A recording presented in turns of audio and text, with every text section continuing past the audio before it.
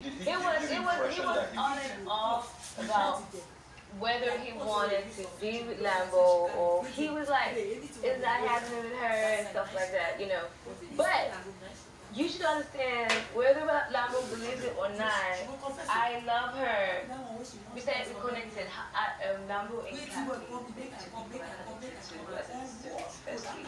I don't know what she think. I just love her. But as soon as I saw that they were gonna become serious, I kind of said step back.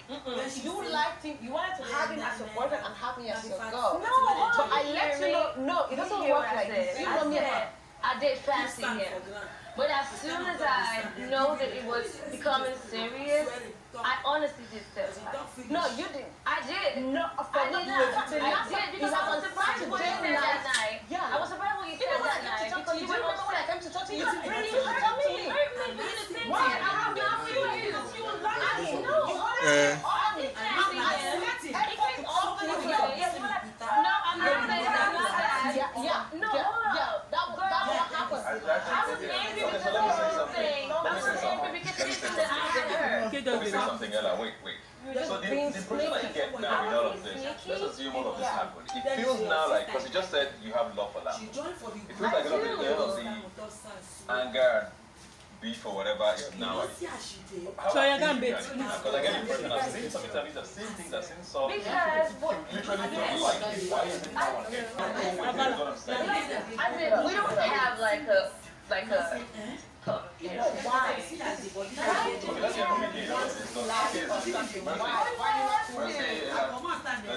what do I have to like him Okay, for? you know, honestly, I'm like, this is so. Sometimes it's I swear. No, Mercy.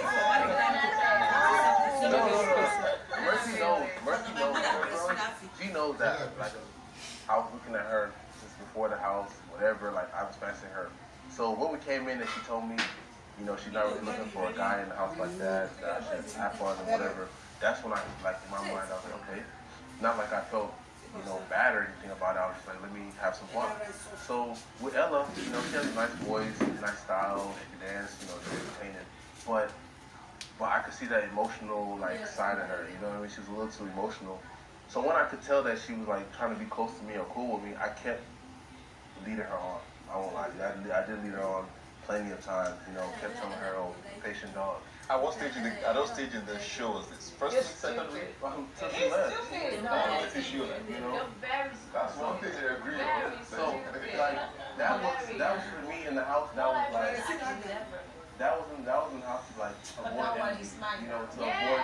That's Let me why. finish. No, in the house, that was my strategy to, you know, keep these people who like me or whatever on my side, even if what they were seeing was So going you on. were just playing the game.